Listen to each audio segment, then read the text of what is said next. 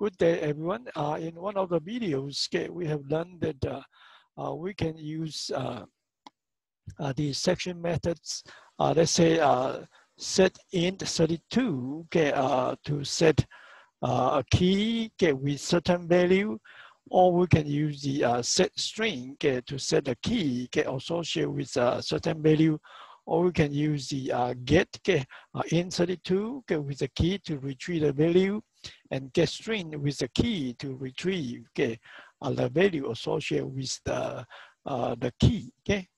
But then how about that if we have to store some complex data such as an object in the section state, then what do we do? Okay, so here will be again some examples from the book. Okay, so over here it mentioned that you can import the Microsoft .ASP net core .MVC Newton soft.json package into your app. Then you can again configure those kind of those two statements into the configure services in the startup file, startup.c# file.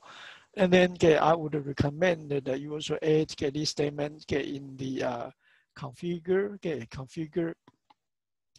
method in the startup file. And once you have done that, then again in your controller, then you can again define let's say some new object with certain property values.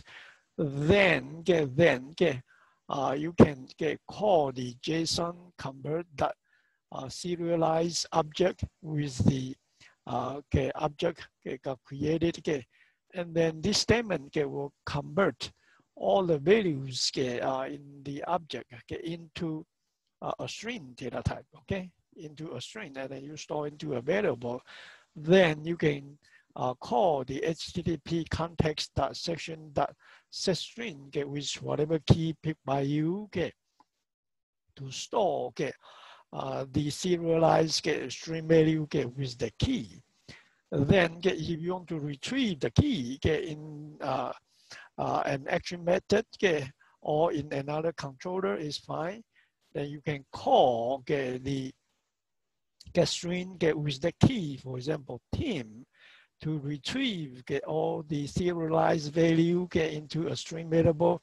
And then you call the JSON converted the serialized object, and then with the type, with the type that you want to deserialize to, and then again pass in the kind of the string variable as the parameter into this deserialized object method, and then you can again then convert all those values into an object.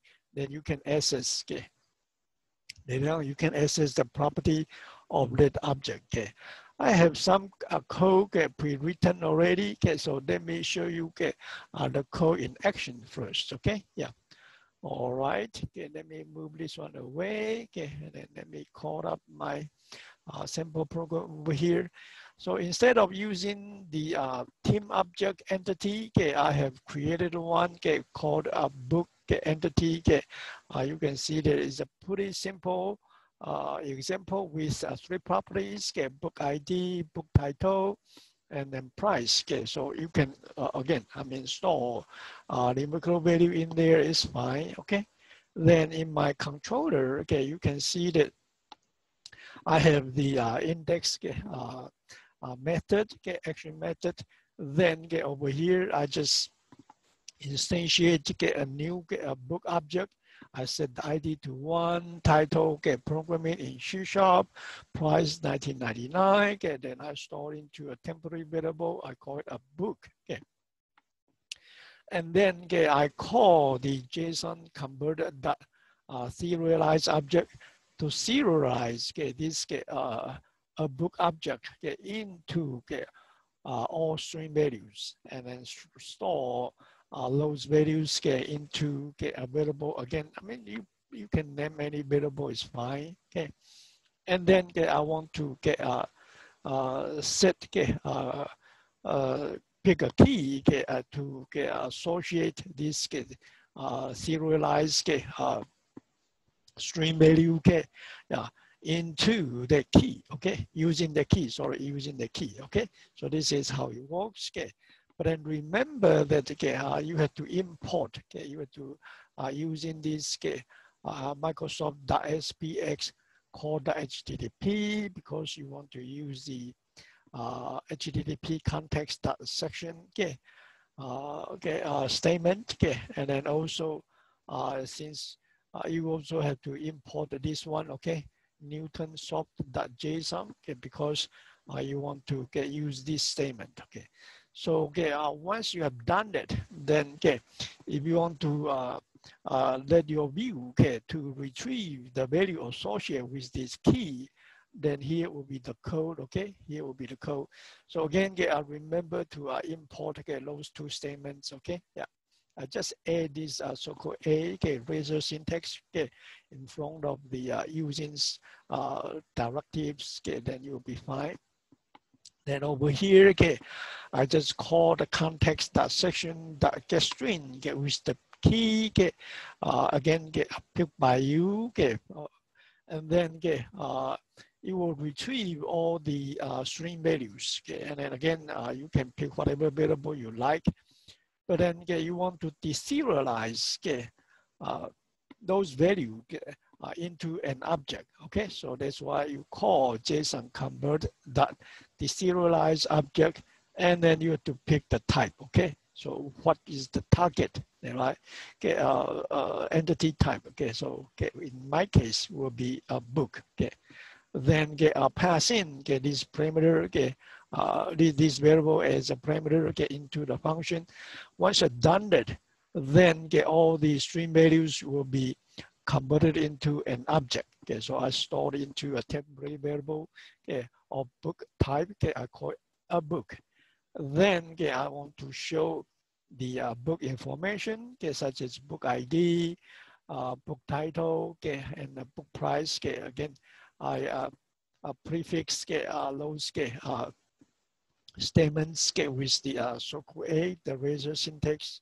Okay, then again I want to also make sure that the section value can be even stored with this complex object, can be shared in another controller, the product controller. So I put the hyperlink over there. And then in the product controller, there's really not much to it, pretty simple. And the view has almost the same a code like the index view under the home controller, okay. Yeah, except that I added this one over there to indicate that this is the view under the products controller. Okay, so let's let me run it. Then we can see the code in action. Okay.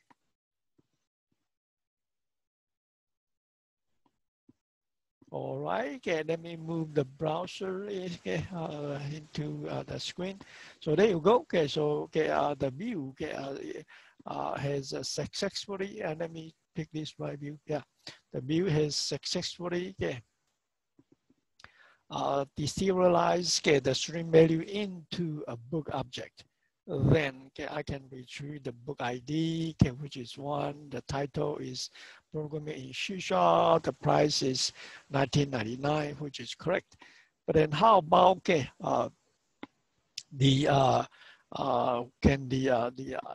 section object, all section state be shared in the products controller? Okay, so let's check it out. Okay, pretty good. Okay, so we can see that the in the product controller, the index.C# method also can successfully retrieve the value, the complex object value related to the book. The book ID is 1. The title is programming in C#. The price is $19.99.